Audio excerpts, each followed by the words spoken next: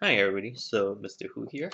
So by popular demand, I'm making a quick demo on how to add squash and stretch to your bouncing ball inside Maya. So here we have a bounce cycle of your ball. Let's play it down. Okay, so it's got all the things you want in a generic bouncing ball. It's going up and down. It's got contact. So at frame 9 is when it touches the ground, and also it's got some hang time in the air. You should always have to try to have some hang time in the air. I mean, it's just good for having like some texture to your animation.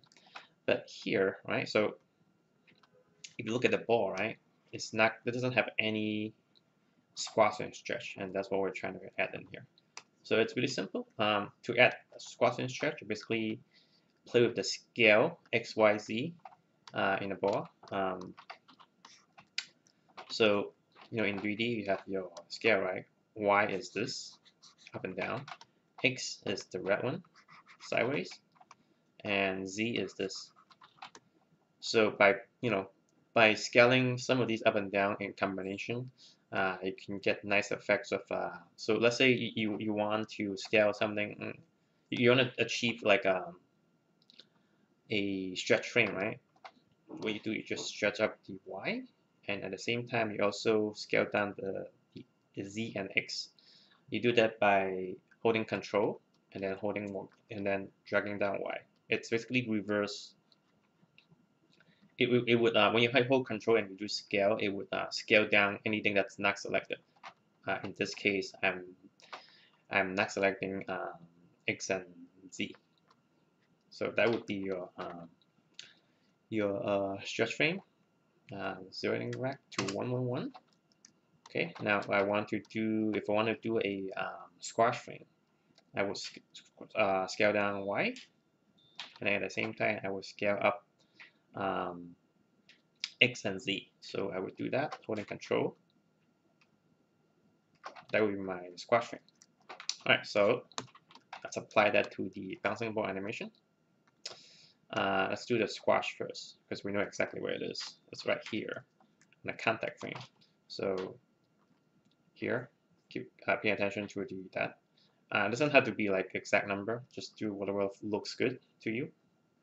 Right? So although you do still want to keep the volume of the ball, you want to make sure that um, your squash and stretch frame doesn't look too wild compared to like a normal ball. Imagine this being like a water balloon, and you squash it down, but you still keep the same amount of water in the inside. So now that we did the squash frame, right? Looks good, but notice how because I scaled down the Y, so now it's no longer touching the ground. So you have to go in and adjust that to make sure that it's still touching the ground. And that would be our squash frame. Now, you don't want your squash frame to have any interpolation between it for the computer. If you leave it to the computer, it's just gonna do like an average of between the two frames, the two keys. So here, because I have one key here at frame 7 and another key at frame 9. So in the middle of at frame 8, it's the computer just gonna think, okay, I'm just going to like average out everything out. So that's what you don't want. So here, set it back to 1. That way, it only squashes on that one frame. Same for the other side. When it's going back up, go to 1. And that is our squash. Now we're going to add some stretch to it.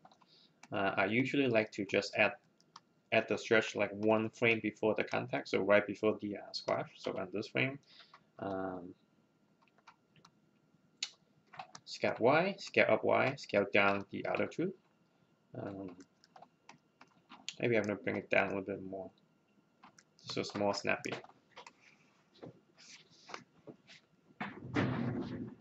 Yeah, cool. Yeah, looks okay. Not terrible, but just a quick demo. So we're going to do the same thing for the reverse. Scale Y, scale down X and Z. I want to make sure that it's coming down a little bit more. So normal ball, stretch, squash, stretch, normal wall. And that's how you do squash and stretch in Maya.